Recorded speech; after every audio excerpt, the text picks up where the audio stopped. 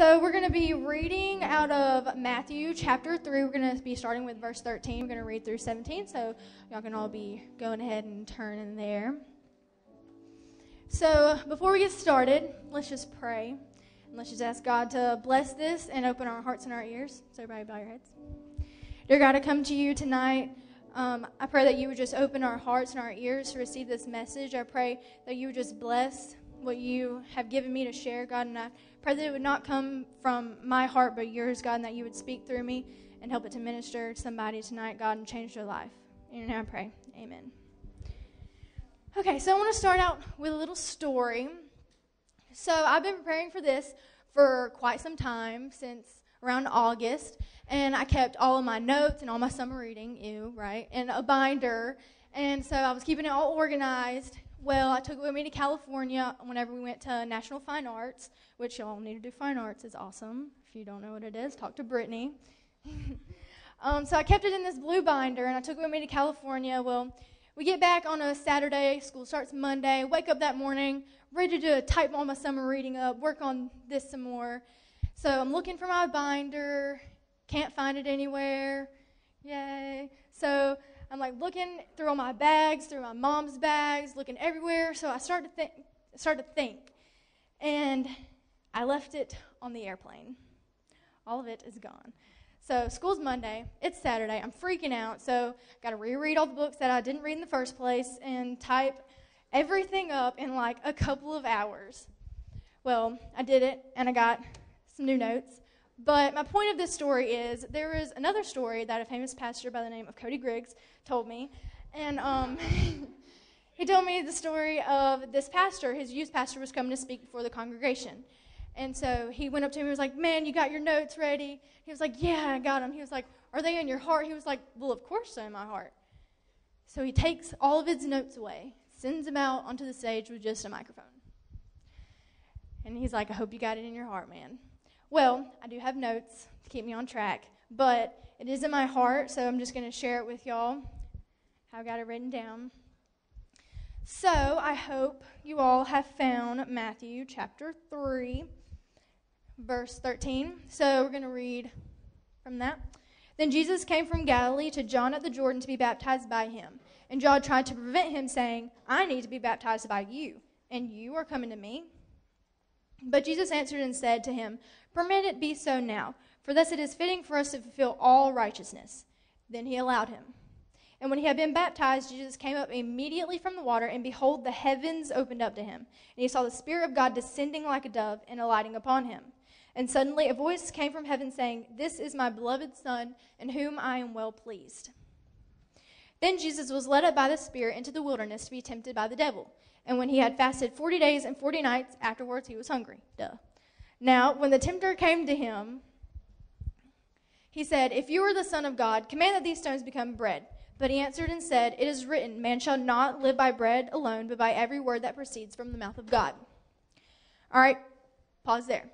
So Jesus is getting baptized. This is a big deal. Like, Jesus is getting baptized. It's a big deal in many different ways. First off, we have the Trinity. We have the Father, the Son, and the Holy Spirit. So we have all three there. And whenever the heavens literally opened up, when the heavens open up and the Trinity shows up, it's important and something big is about to happen. The second way that this was a big deal is the Father affirmed Jesus. Jesus' identity was found in what the Father said to him. He said that he was well pleased. Now, I want to point something out to you. In chapter 3, Jesus is getting baptized. But in chapter 4, we see that he is being tempted. But I want to show you tonight that these two events were not supposed to be viewed as separate events, but one event whole. So no chapter break. This was meant to be read as a whole because it is an example as to what believers will face. See, there's a connection between the water and the wilderness. See, really, I shouldn't have even read Matthew chapter 4. I should have read Mark chapter 1. So let's go to Mark and see what he has to say about it. It came to pass in those days that Jesus from Nazareth of Galilee and was baptized by John in the Jordan. And immediately coming up from the water, he said, he saw the heavens parting and the Spirit descending upon him like a dove. Then a voice from heaven came, saying, "You are my beloved Son, in whom I am well pleased." Immediately, we see no chapter break, but immediately the Spirit drove him into the wilderness. So this word immediately is what has got me so confused. How can he go from being baptized to being straight in a battle, being in total comfort to being in total conflict? First, he's being baptized and he hears a voice from heaven. The next, he is in the wilderness and he hears a voice from hell. It's like when you come to church on Wednesdays and then the next day you go into your wilderness, you go into school, and it feels like the devil is attacking everything that you laid at the altar. One moment you're stepping out in faith, and the next you're confronted with fear. One moment you're praying for your enemies, the next you want to say a few choice words that don't need no interpretation. So Jesus' baptism was a big deal. It was also a big deal because an announcement, a truth was declared. It was this: I am loved, I am a child of God, and he is pleased with me. I am loved, I am a child of God, and he is pleased with me. Turn to your neighbor and say, I am loved, I am a child of God, and he is pleased with me.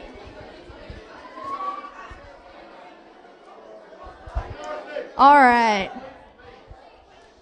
I hope that you understood it from your neighbor, because this is a truth that will change your life. It will change how you feel when you wake up in the morning, when you walk into a room. Because no matter what you do, if you believe that, if you get that in your heart, no matter what happens, you know that you are loved, you are a child of God, and he is pleased with you. So let me ask you this. What if you filtered every circumstance, every bad thing, every negative comment somebody told you through that truth? You wouldn't lose your joy so easy. But this is where, as believers, this is where we stop. We stop at the water because that is where our identity is confirmed. That is where we find ourselves.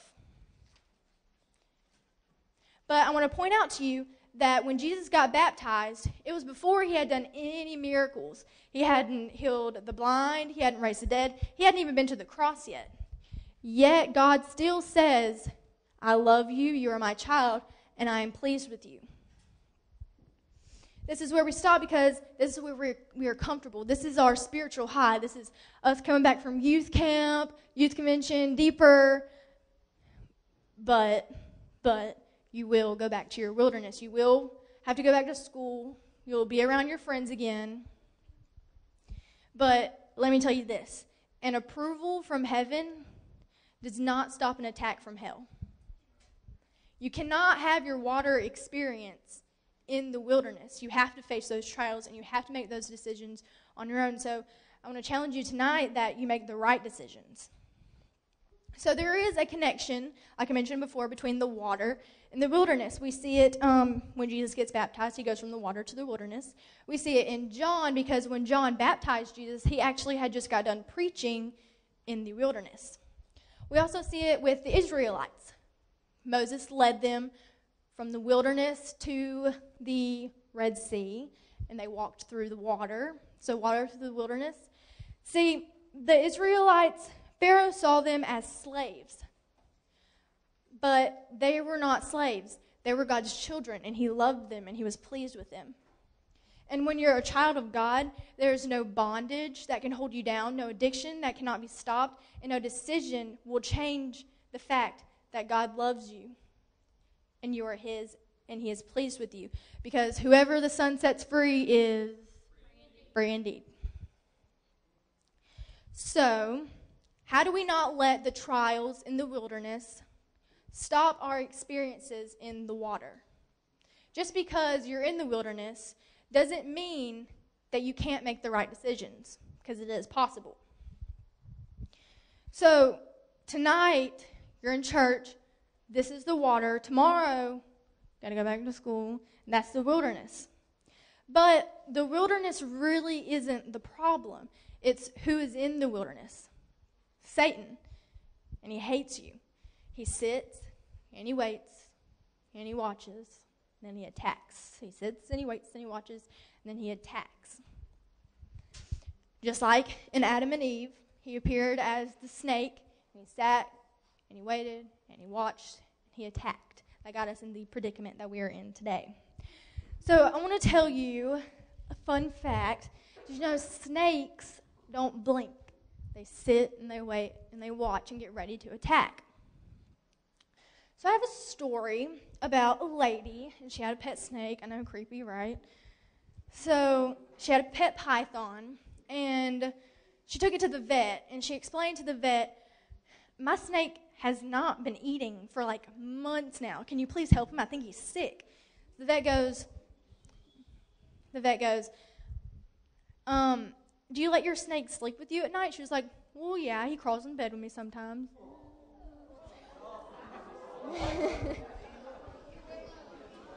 Yeah, I know, pretty creepy. And the vet was like, well, do you wake up and you see him stretched out beside you? She was like, well, yeah, he does that often. And the vet goes, sorry to tell you this, but your snake is preparing to eat you. The vet said that the snake is stretching itself out to size her up so that it can eat her.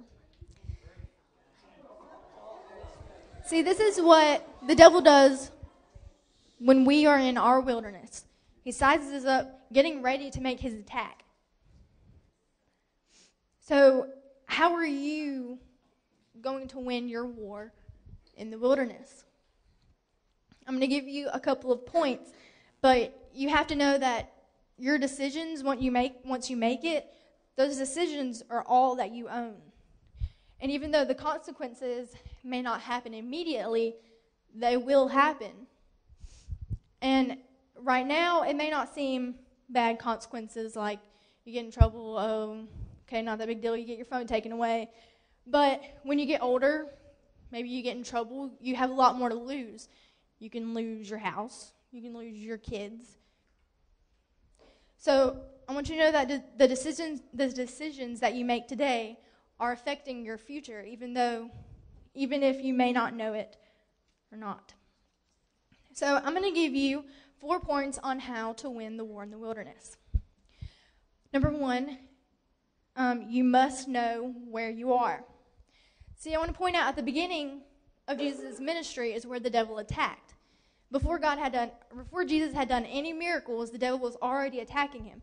See, Satan wants to stop you before you even get started, and you have to realize that. How many of you feel like from the moment that you were born, it's feel like the devil has just been attacking you, and there's no breakthrough? It's because even the enemy sees potential and purpose in your life, because there is potential and purpose in your life because God put it there. That's why whenever you're going through when you're about to hit your breakthrough, that's why it might seem so hard, like the attack is so intense. But you have to know where you are in order to find the path to victory. All right, number 2, the word is your weapon. It is your only weapon. If you notice, Jesus' response to Satan whenever he was in the wilderness was, "It is written. It is written." He quoted Scripture, and he quoted Scripture to defeat the devil, and that's exactly how we have to do it too. See, in the water, the word comes over you, but in the wilderness, it has got to come from inside you, and there's no way to put it in there unless you take the time out to do it. So an example would be like a camel. So a camel, whenever it eats or it drinks, it takes in more than it can hold, and that's the humps on its back as its little storage. So, but that doesn't matter how hot the desert gets, doesn't matter what troubles that it faces, it is always going to have water because it took the time to put it in there. Number 3 is you have to realize what is at stake. You see, Jesus made every single decision with your destiny in mind. He was thinking about all of you, not only whenever he was in the water and in the wilderness, but also whenever he was hanging on the cross. See, Jesus did not only come to die to the death that we deserved, but he also came to live the life that we are supposed to live. And you aren't only living for yourself. There are people that will come after you. There are people that are watching you all the time, watching the decisions that you make, because the decisions that you make today will affect your future. And number 4, as Sydney can come on up, you have to know where your help comes from. You see, after Satan had left Jesus in the wilderness, the angels came and they ministered to him. They poured back into him. So when you're in a trial, when you're in your battle, you cannot stop worshiping. Do not stop worshiping. Even whenever you're in here and you feel like you just don't want to do it, that is the devil trying to stop you because you are in your wilderness and you're trying to come get some water. You cannot stop worshiping and you cannot stop crying out, because God will show up right where you are. Your help comes from the Lord. He is your defender and he is your protector. So tonight, I don't know what wilderness you were in, what wilderness you have to go back to, what wilderness you have to face tomorrow or next week.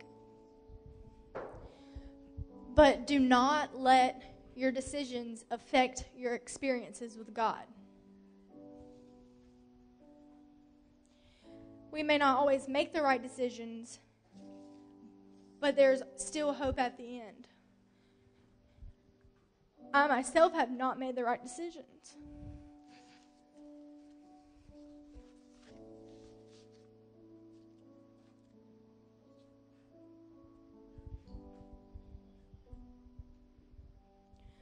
But I'm still standing up here right now, sharing it to y'all.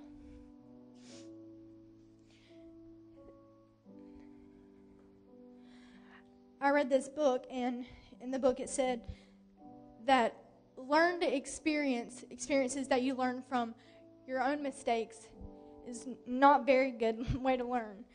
It's better to learn from other people's mistakes. And I have not done that. So I've had to learn from my own mistakes.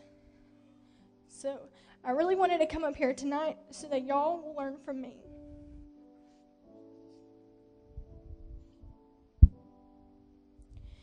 Your decisions that you make, even though they may seem small, they're so much bigger, and the truth will always find you.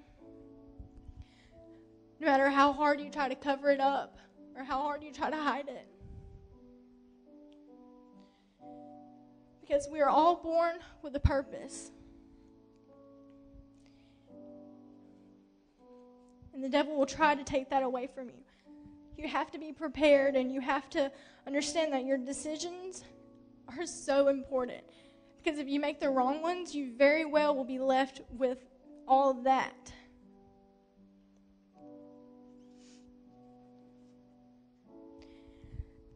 So tonight,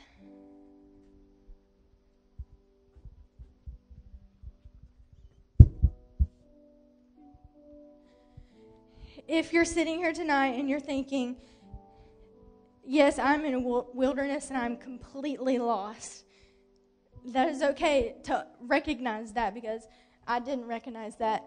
And I'm telling you right now that you need to pray and you need to recognize that. So with your heads bowed, I want you to think really hard right now. Are there decisions that you have been making that you know you're not supposed to, even though it may seem small? I want you to think long, and I want you to think hard, and I want you to pray in your own words right now, in your own head if you have to, that your decisions affect you.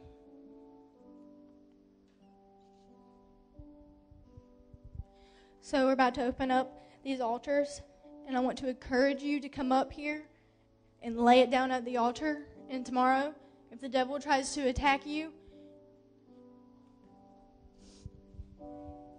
you need to think back to this point right here. And you need to recognize that you already laid it down. You already gave it away. Don't pick it back up. So as Sydney begins to sing this song, I want you to go ahead and make your way up here and just lay it on the altar.